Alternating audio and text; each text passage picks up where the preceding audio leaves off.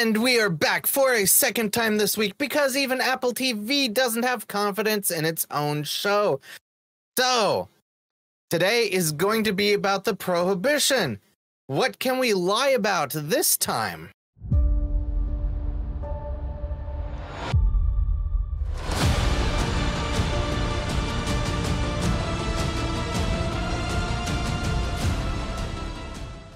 I just want to point out that yesterday after recording the review, I realized we didn't meet a strong female character. Our heroes didn't encounter someone very strong. No, they encountered two very, extremely stupid men with no grips in their brain. Now look, I get it. The Sheriff of Nottingham is the bad guy. Every time. Gisborne, his little henchman, same thing. So I can understand that they would be portrayed as idiots or stupid or, bad. But they were just incompetent. Completely. Anyway, that's what I wanted to point out. Let's get into the show. All right, so we start off in feudal Japan with the sister. So we are back with Kevin and the group, and they are in England, year 700. As we already know by the title, this is going to be in the Prohibition era. So my guess is we are in the United States, and we have two characters here talking like modern, like very modern, like recent. I'm not even going to say it because I'm going to be accused of racism. Kevin actually calls it gangster talk. Need I say more? They gave the gangsters some of the meat that they brought from 700 England. I mean, I guess that's a good way to bond with prohibitionists. I mean, anti-prohibitionists. So they think that Kevin is babyface. The gangsters believe that Penelope is Madam Queenie from New York, from Harlem. I'm gonna leave it there. Look, I will say this, I don't know that much about the Prohibition era. It's never really been something I've been interested in. Sure, I'll watch a documentary here or there. It's interesting to learn that the government would even poison alcohol to kill people drinking alcohol. And the crazy things that people did just to get a buzz on, right? But never really that deep into that era. Madam Queenie, I don't know much about her other than that she's Stephanie St. Clair was her real name and was a racketeer. I'm not going to point out the obvious differences between Penelope and Madame Queenie. So Kevin just declared we are in 1929. I do want to bring this here up. I know it's Wikipedia. Not everything can be trusted, but very interesting indeed. After St. Clair retired from the numbers game, she started a new era of her life as an advocate for political reform. You might ask yourself, what kind of political reform? Well, in the late 1930s, she met her husband, Sufi Abdul Hamid, known as the Black Hitler, for his anti-Semitic Nazi fashion of activism. Oh, really? Hamid was a militant activist and was the leader of an Islamic Buddhist cult. Those are two things I didn't think I would ever hear together. St. Clair and Hamid's marriage went downhill quickly when he allegedly had an affair with a black fortune teller known as Fu Futum. Hamid went on to marry Futum, whose real name was Dorothy Matthews, in April 1938, and they founded a Buddhist temple together. It just doesn't compute in my head. It does Islam and Buddhism together, and look, I get the Nazi and Islam. That works well together because they were definitely on the same side. Buddhism, I don't... Where does that fit in? Very interesting.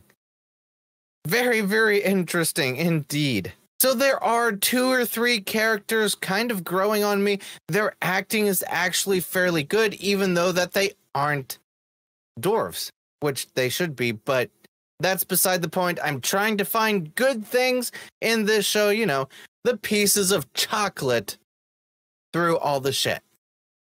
So I mean, I like this actor. He's good. Figuring out the money that they got for the meat is actually worth something. They went on a shopping spree.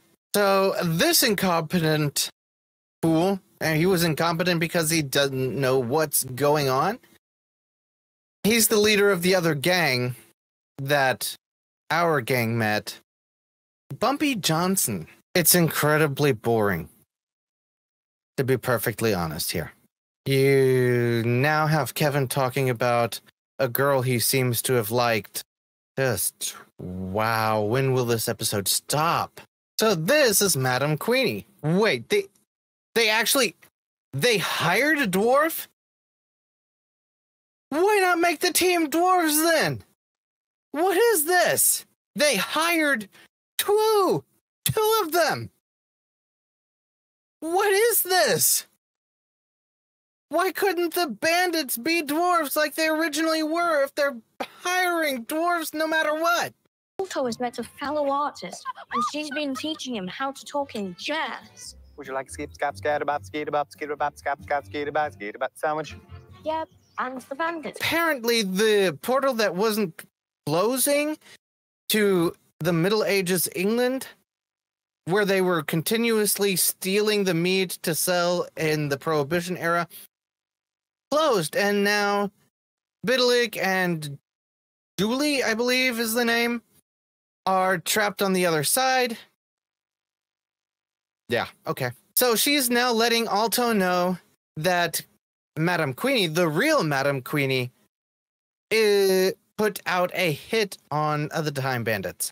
Now there's a chase. The portal came back, but it's looking a bit weird. The portal reopened, and now they're on their way out. What I did notice is that Vikings are behind them. So if this is supposed to be Linda's farm, the monastery that was attacked by the Vikings, they're 93 years too early. They don't understand sleep with the fishes. Now, I might be wrong here. And if I am, I apologize. Let me know down in the comments below if I am wrong with this one. But this guy does not look like this guy. Babyface. This guy claims he is babyface. It's so hard being a female leader. They are both upset, I guess, because they mistook both of them as Madam Queenie. It was all just a big misunderstanding, and Madam Queenie just, let them go after encroaching on her territory. Sure. We're back in feudal Japan with the sister, and they're being chased by Hunter. No. Hold on. What the hell? Like, what in the actual... Huntress grabs the sister, pulls her up, says, "You're not him," drops her, and leaves, and the answer is... You're not him. You don't know me pronouns. You don't know me pronouns. Like, what in the actual hell? They had to bring that in, didn't they? Holy crap. And maybe you heard the voice now for Huntress. Back to the Supreme One, Taika Waititi, and his secret project. So Taika Waititi, as God, made a few mistakes when he created Earth. Specifically, the humans. So he wants to wipe everything out, have a restart, and make Earth 2.0. I'm wondering if they are setting up God to be evil and the evil one to be good. He is going to save humans. I would not be surprised if this is something that happens.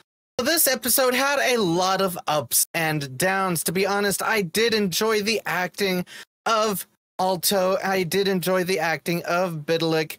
They are two characters that I actually do enjoy in this. Everything else, I liked the era that they were in. I liked learning about Madame Queenie. Definitely going to do an episode on her. Very interesting character, very controversial. Yeah, lied again about historical fact. Babyface Nelson is now black. But there were also so many lows in this episode. Incredible how boring it was setting everything up to there being Vikings in England 700 and not in the year 793.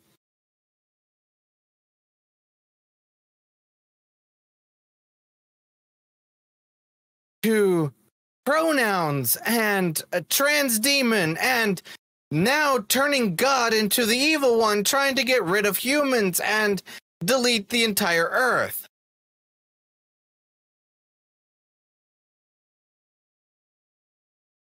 I really have no idea where they're going to continue with this. I don't understand it. It's crazy. And it's blasphemous. Like, I'm not one to simply use that. Like, I understand. Like, there are shows, there are movies with, you know, gods, demons, whatever else. And some of them I enjoy, and some of them they have quite a bit of liberties taken to them. But this here is just completely... Anyway. I've ranted enough about this episode. This was quite interesting. All of the mistakes, historical mistakes, so more fodder for my second channel. Anyway, let me know what you thought of the episode, what you think of all the blasphemous, all the ups and downs in this episode. Let me know in the comments below. I hope you enjoyed this. If you did, give me a thumbs up. If you didn't, give me a thumbs down. Whatever floats your boat. And hey, consider subscribing. And if you do that, hit the bell for notifications, because that is the only way that YouTube knows that you are interested in watching my videos. Thank you for stopping by, and until next time, take care.